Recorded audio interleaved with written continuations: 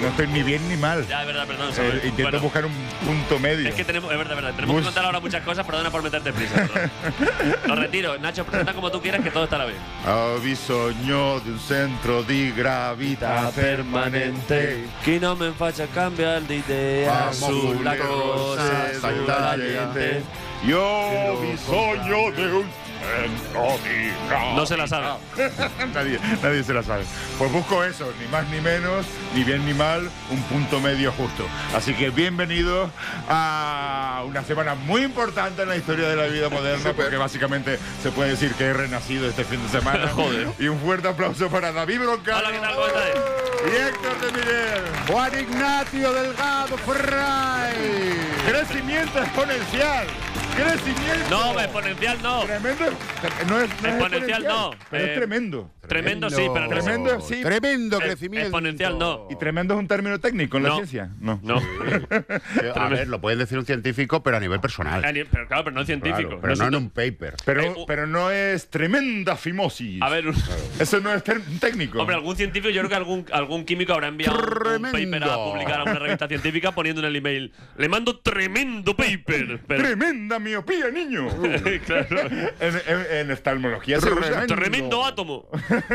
Qué bonito volver a tener la sensación de que hay público, efectivamente, y volver a los orígenes, o sea, todo tíos.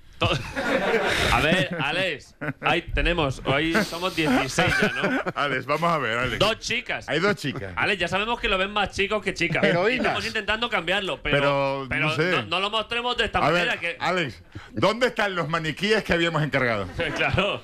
¿Dónde están las figuras de ET Alex. vestido de chica que habíamos encargado? Alex selecciona un poco, que nos ha llenado todo de gañanes aquí. Hay 2 muchachas diciendo, joder, pero no sabía que había venido a la COPE. Aquí me habían dicho que La serie había... es plural.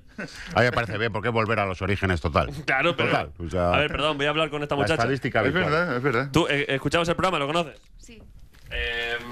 Claro, sabes que esto es una cosa que comentamos mucho, que cada uno, a ver, somos esclavos de nuestros propios actos. Y la verdad que el programa lo escuchan menos chicas, pero claro, sois 2. ¿Aquella chica la conoces? No. Sí, por eso se han sentado separadas. Pero porque no digo igual como en plan de conocer a la otra oyente. Claro. Se miran como la una a la otra de lejos, como diciendo, amigui. Hola.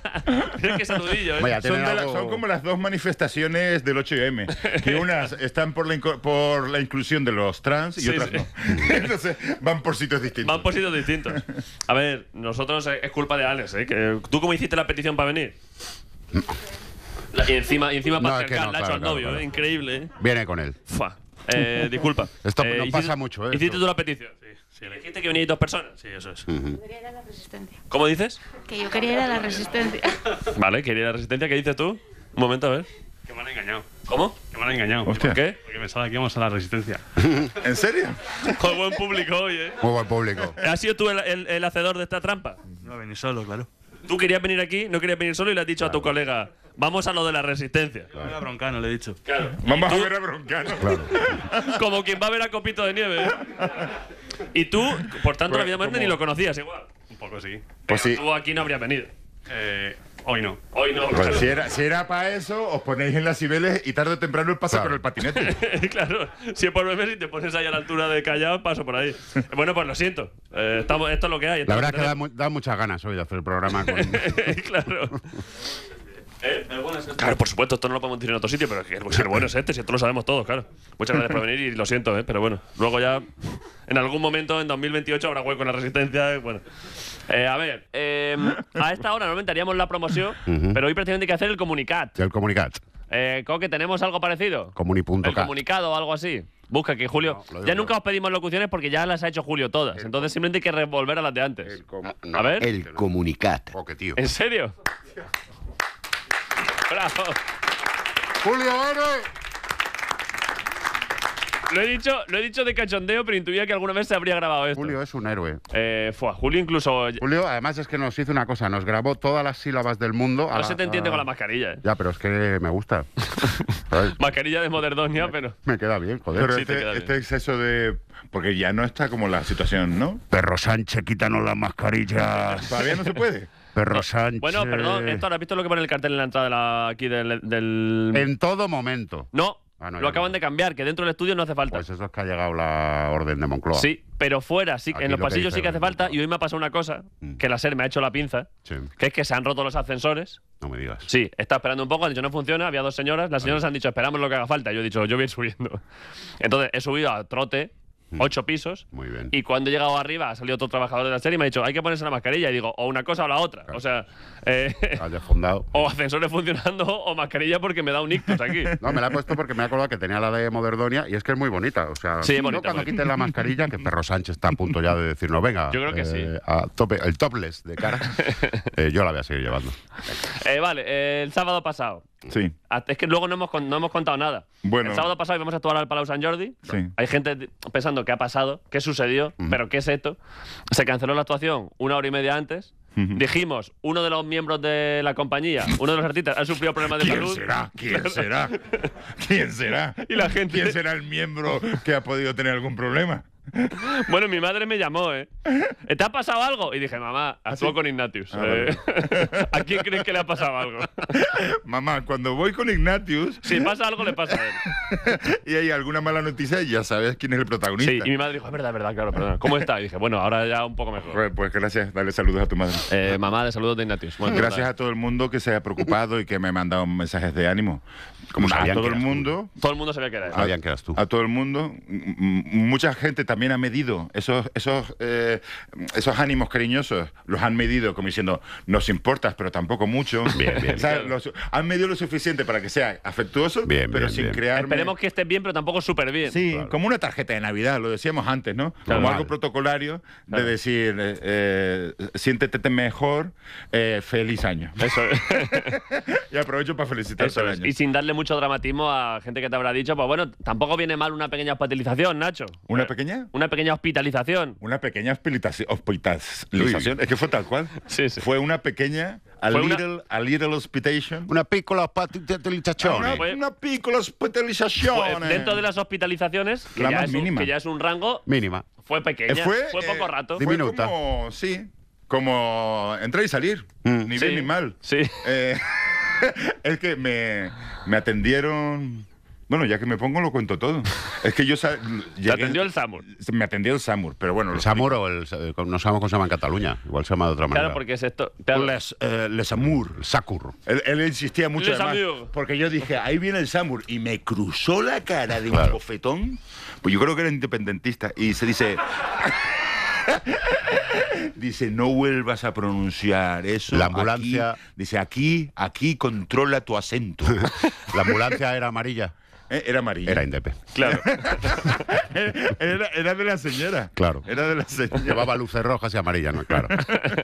Es siempre, joder, es que está siempre politizándolo todo. es que esta peña- Ambulancias amarillas, vaya Bueno, sinvergüenza. Joder. Quiero, dar las gracias, como acabo de hacer, a todo el mundo. A todo el mundo, especialmente a vosotros dos. A ti, Nacho. Mis compañeros por y amigos. a ti por seguir No, por vivo. favor. Que me arropasteis una vez más. Literalmente fuimos a su cama. Es Sí, que tal cual, casi es que literalmente tal se le cual, arropó, es sí. que tal cual. Y perdón, por supuesto, y disculpas, no solo por las molestias, sino por toda la gente que pudo venir con expectativas y con ilusión a esa actuación y que finalmente, ahora lo explicaremos mejor, que en realidad no se ha anulado la actuación, hemos conseguido encontrar una fecha para hacerla este jueves. A ver, la finalmente. cosa es que tú te pusiste malo. Se te tuvo que ingresar en el hospital Sí. 3 horas antes o así. Pido Con lo cual perdón. avisamos con poca antelación porque. Había 5.000 personas y es que realmente las cosas sucedieron como sucedieron. Perdona a toda esa gente que estaba ya prácticamente entrando Sí. en el Palau Sant Jordi, pero me explico. Yo me monté, bueno, todo el mundo sabe que estoy yendo a terapia. Yo me voy a quitar el gorro de flores. Es que no queda Porque yo creíble creo que eso. me quita credibilidad. No queda creíble. Nacho lleva un gorro azul con flores rojas y es verdad que pierde fuerza. Claro. Pero estaría guay de repente que Pedro Sánchez saliera hoy a explicar lo del Sáhara con una gorra y un molinillo aquí. Con el gorro y un globo. Y Y eso. cogiendo un globo. Vamos a ver lo del Sáhara. A ver, que voy a Y hacer un con comunicado. un perro hecho con globos. De esto de- ¿Alguna pregunta? No, presidente. Es es verdad igual. que pierdo credibilidad. Todo el mundo sabe que yo estoy yendo a terapia actualmente, que he tenido problemas de abuso del alcohol A ver, tampoco hace falta dar un repaso biográfico, ¿no? No, es que, vamos, ya me voy a confesar totalmente. Además, fumar tampoco ayuda a una persona que tiene miocardiopatía y problemas cardiovasculares. Se va a remontar a su infancia. Mis problemas no es que sean directamente de alcoholismo, sino, según como yo lo he hablado con mi psiquiatra, estamos de acuerdo en que en el fondo hay un problema de cómo me relaciono yo con la vida. Con la vida en general seguro, pero con la profesión de cómico en particular, nunca he sabido cómo enfrentarme a eso con cierta soltura. Vale. Intento fijarme en gente como vosotros, que creo que sabéis quitarle la suficiente... Que lo hacemos peor, pero con más tranquilidad. No, lo hacéis tan bien como cualquiera, pero con la suficiente... No, pero es tal cual. No es tan gracioso, pero es muy tranquilo. Pero sí es que es verdad, tú y yo lo hacemos peor que Nacho, claramente. Joder, no quería decir más eso. tranquilo. Pero estamos más tranquilos. No, si lo digo yo, lo digo yo. Estáis más tranquilos porque no os lo tomáis a pecho y sabéis mantener la distancia justa como para que no tomaros una actuación. Por supuesto que no hay que tomársela como si fuera un asunto de vida o muerte. Claro. Entonces yo tengo ahí Así lo fue, ¿eh? Y así lo fue. Yo tengo ahí un problema y es que no sé relacionarme bien con las actuaciones. Siempre he ido, yo creo, y por eso yo creo que mi manera de subirme al escenario, vosotros sabéis que yo en realidad en mi vida normal no soy así, pero arriba del escenario soy una persona ansiosa, llena de miedo y de histeria, porque no sé enfrentarme de otra manera al escenario. Entonces yo creo que hubo un cúmulo de circunstancias. Me monté en Madrid, en el AVE, en perfectas condiciones. Es verdad que había tomado mucho café, pero como siempre me tomo una cafetera entera de café. Lo que se recomienda a la gente. Bueno, no creo que sea buena idea, pero lo hago siempre. Pero fue el único exceso que a mí se me ocurra. Yo me monté bien en la estación de Madrid, de Atocha, y inicié el viaje. Iba flamenco, al principio. Iba flamenquito. Yo incluso llamé a mi hermana, que está contagiada. Que solo la llamas cuando estás contento. Solo la llamo o bien cuando yo estoy contento o bien cuando ella tiene problemas de salud. y un saludo a Nuria, que tiene problemas. Bueno, un saludo a Nuria de tu hermano. Está bien porque se ha contagiado el COVID, pero con síntomas leves. Y hablé con ella, hablé con mi madre. Voy para Barcelona, mamá, no creo que me pase nada. Pues bueno, a medio camino. Siempre que sales de Madrid avisas a tu madre, ¿no? Para que sepa dónde estás. Claro, yo no me di cuenta, fíjate, yo creo que eso influyó. Como últimamente duermo mejor, porque vosotros me conocéis. Por el transilio. La cena se perdona. Por el transilio. Por el transilio. Es verdad. Duermo mejor porque se me está metiendo una dosis de transilio que flipa. ¿Para qué engañarme a mí mismo? Es por el puto transilium. Estoy durmiendo muy bien porque estoy drogado. Pero otra cosa que intento hacer que me ayuda es no cenar. Buena idea. Intento no cenar porque me facilita luego coger el sueño Esto mejor. lo hacen mucho los yayos. Lo que pasa es que tuve muchas cosas que hacer el sábado por la mañana. Un kiwi y un yogur. Sí, pero ni siquiera eso. Nada de nada. A partir de las 5 ya es raro que coma. Joder. Pero es que luego se me complicó la mañana el sábado antes de coger el tren. Tampoco desayuné nada más que el café. Vale. Total, que me preparé un sándwich muy generoso de salmón con varios filetes de salmón de la nevera. ¿Cuántos pisos? Uno sobre otro. Tres filetes. Tres alturas, ¿no? Más queso Roquefort. Muy bien. Queso Roquefort para esa amalgama, digamos, condensarla y que quedara bien prensada. Salmón y Roquefort, los de al lado tenían que ir contentísimos. Me pareció la mejor idea. Es que el Roquefort, además, es verdad que prensa muy bien, ¿no? Es el pegamento de los sueños, ¿no? Sí, exacto. Y una botella de 1 litro de kombucha. Muy bueno. La bebida mágica. Claro, entonces una vez pasamos a Zaragoza, digo, me parece que ya es hora de comer. Para luego llegar con suficiente energía para la hora de la actuación. Claro. Todo esto con los nervios típicos de que era una actuación muy importante en el Palau Sant Jordi. El litro de café, no lo olvidemos. El litro de café, y que había sido una semana pues especialmente cargada de grabaciones y de actuaciones. Sí. Entonces yo creo que estaba nervioso, me estaba empezando a poder la ansiedad. Perdona, Nacho, te está mirando Echenique en este momento. Cuidado, En una pantalla está Una de las pantallas está Echenique. Es que me siento como en el típico juicio por videollamada. Claro. Que tengo varios monitores y que estamos en un juicio por videollamada. Entonces, claro, Si alguien te puede comprender es él. Ojo, sí, y ahora has dicho que estaba llegando a Barcelona y te está mirando Rufián. Rufián. Está Rufián, ahora está Rufián. Claro, Echenique me miró porque esto acabo de decir Zaragoza. Claro, de Zaragoza. eso es, tal cual. Claro. Y ahora que ya mi historia está llegando a Barcelona, sale El conductor de la ambulancia, ahí está el tío.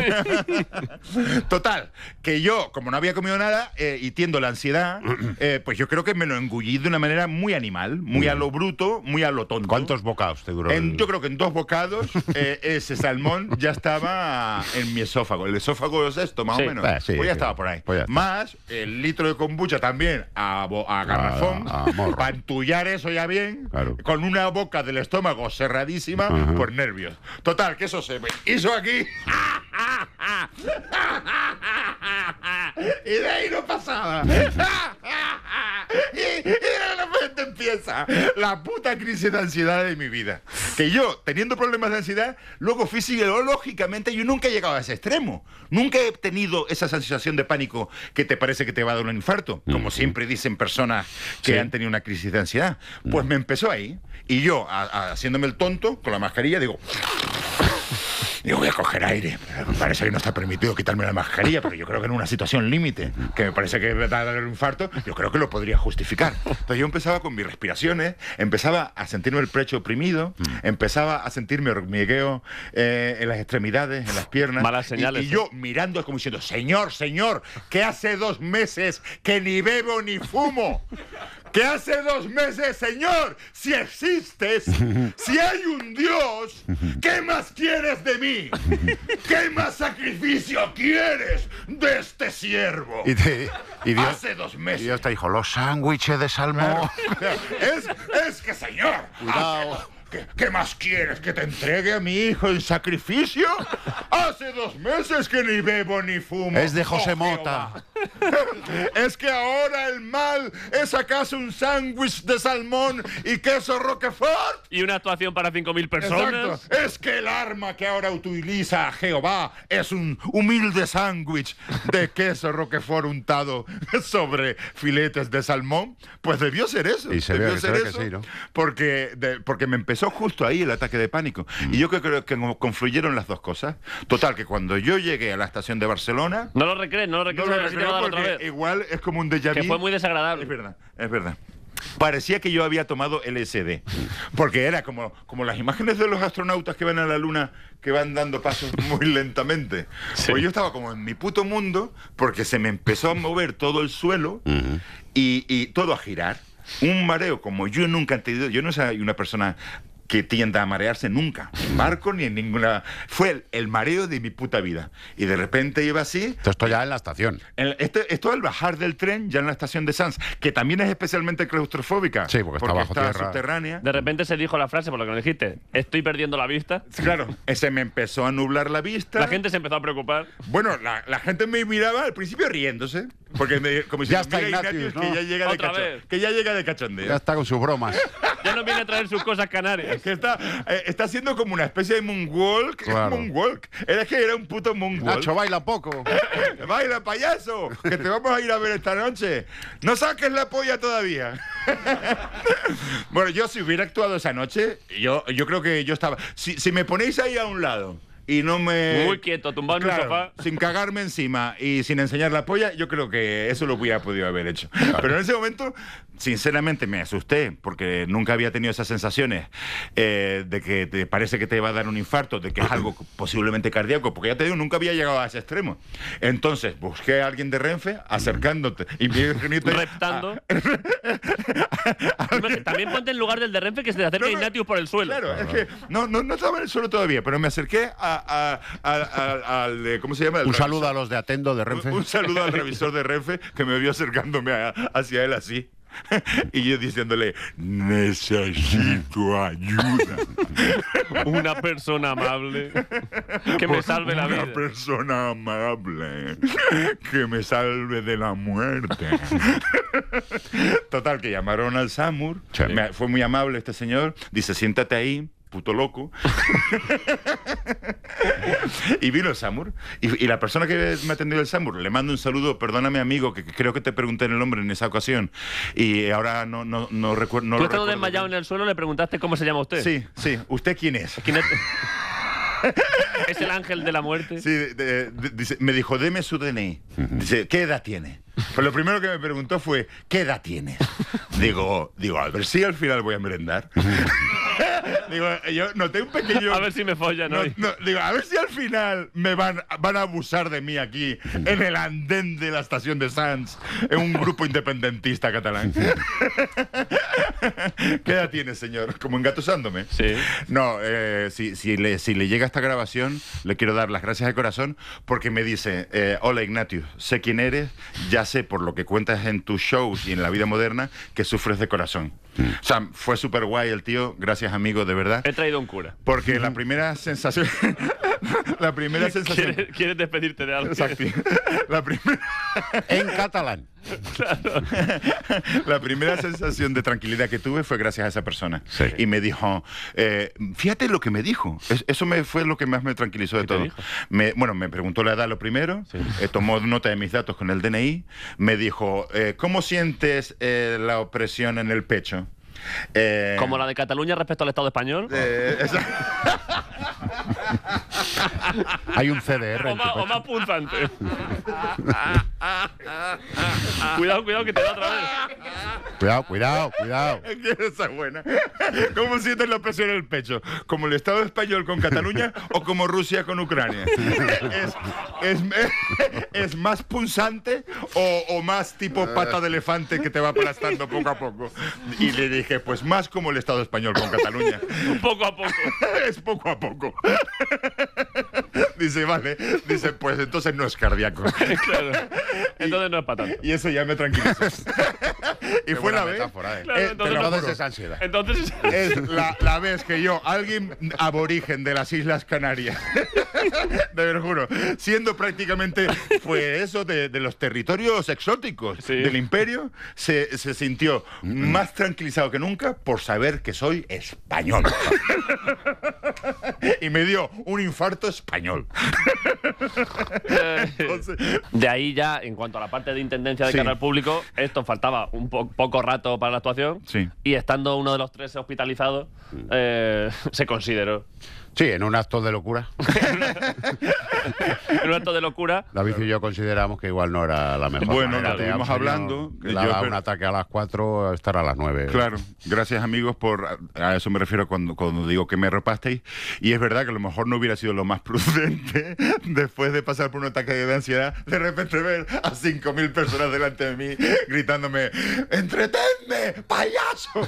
Un ataque de ansiedad provocado, entre otras cosas, por esa actuación. ¿Perdón? Igual que un ataque de ansiedad provocado, entre otras cosas, por la actuación que Bueno, íbamos a hacer. sí, claro. era uno de los componentes. Claro. El Entonces, psiquiatra quizá habría dicho que... en fin. yo creo que el psiquiatra hubiera estado de vuestra parte. No le También me llegamos hubiera- a llamar, no hizo No le falta. llegamos a llamar. pero- Es verdad, no hizo falta llamarle, pero al final, bueno, tomamos esa decisión.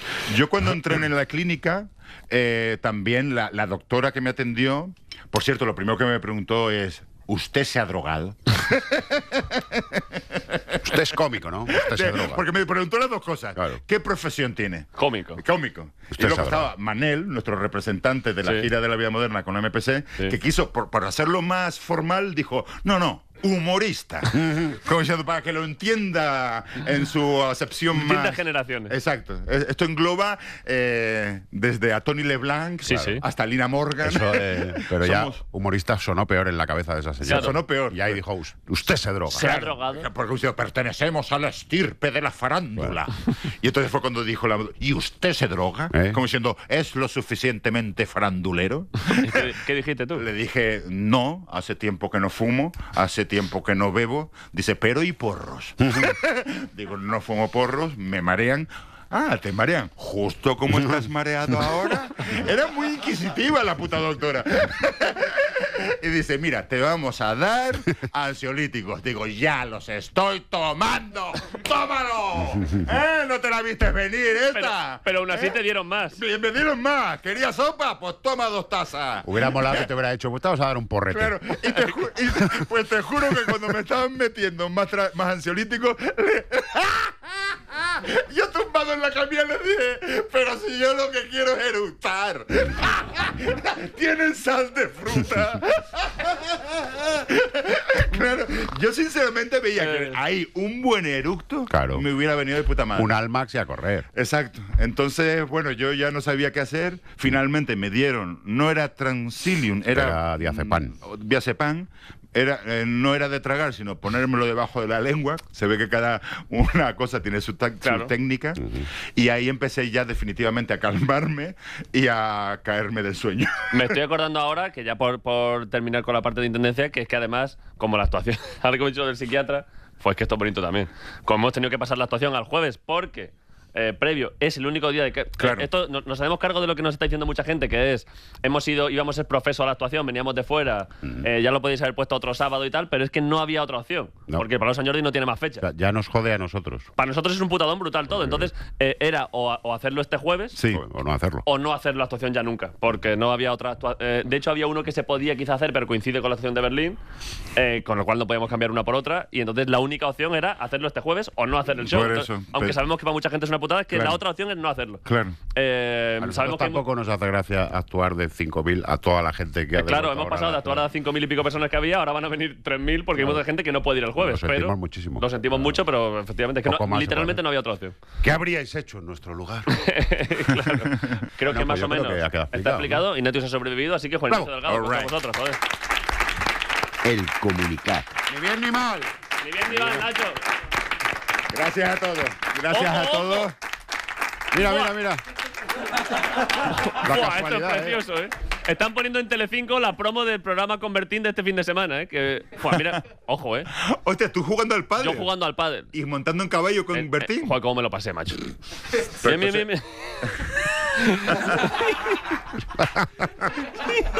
Esto es bonito también. Tu mochila de prepper. Y yo con la mochililla. Ay, madre. Bueno, es que la vida tiene muchas cosas. Es que la vida, al final la vida te puede joder la vida. Me lo Teniendo todos pasé estos bien con Bertín, ¿eh? Claro. Teniendo todos estos monitores delante, podríamos hacer un día lo mismo que hacíamos a Pijo Sacado, pero comentando lo que comentar hay. lo que se pone. Ese rollo youtuber reaccionando a cosas. Claro. Es verdad. Claro, reaccionamos a Bertín. Igual, Hostia, pues mira. igual este sábado hago un Twitch reaccionando a la propia entrevista de Bertín. Claro, tú En reaccionando. directo. Qué pena. Bueno, por cerrar lo otro, actuamos este jueves en Barcelona porque no había otra opción. Nos podéis dejar solos si queréis, ya da igual. O sea, La consigna en vez de es una putada porque finalmente hicimos mucho la broma y tal, pero es verdad que había muchas 5.000 y pico personas. Sí. Había 5.000 y pico personas. Y Pedimos ahora creo que por ahora mucha gente que venía de fuera, ¿qué tal? Que no puede el jueves. Ahora igual el Sant Hombre, Jordi hace sí. eco, ¿eh? Ahora igual hace un poco de eco, pero preferimos actuar para la gente que pueda que no actuar, con lo cual Lo haremos sí. para los que haya. Básicamente que el grito de guerra de entretenme payaso que lo cambien por eructa payaso. Es lo único que pido. Yo creo que he hecho el comunicar, se puede además acabar el primer programa. Yo creo que de la semana. ha quedado un programa finísimo. Ha habido. Yo no he echado nada de menos. Ha habido biografía, narrativo. Ha habido verdad. Ha habido ensayo. Ha habido verité. Ha habido, efectivamente. Amagos de drama, puntos de comedia. Ha sido un docu-show. Sí, ha habido política. Ha habido política. Ha habido dos mujeres. Increíble. Ha habido dos mujeres. Increíble esto. Términos de medicina. Sí. Ha habido chistes por medio. Sí. ¿Qué más se nos Humor. quiere pedir? Perdón, ha habido drama en algún momento. Ha habido drama en algún Drama, momento. recomendaciones gastronómicas. Cambio de refilón de Bertino Borne. Que Es verdad. Giros inesperados. Cameo de Chenique. Cambio de Chenique. Ya solo falta pollita de Troya. No, pues hoy no va a ser. Voy a acabar antes de tiempo. Ignatius Farray, esta de Miguel, esto ha sido La Vida Moderna. Nos vemos mañana. Alright, la puta Gracias por sus sonrisas, gracias por sus caricias. La Vida Moderna. Cadena Ser. La radio. Y los podcasts.